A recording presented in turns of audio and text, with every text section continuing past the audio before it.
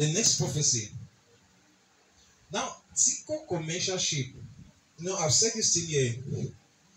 Tico commercial ship is carrying passengers and luggages, and it's leaving from Tico to Nigeria.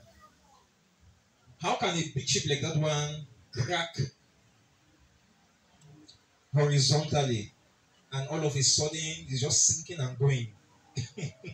I've prayed that before this ship could sink at high sea, there should be an alert for other water vessels, other small yachts and boats to come for its rescue, especially for the human beings.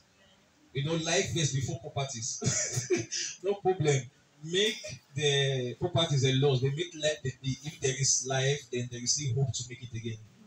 In the mighty name of Jesus Christ. Okay, the next prophecy.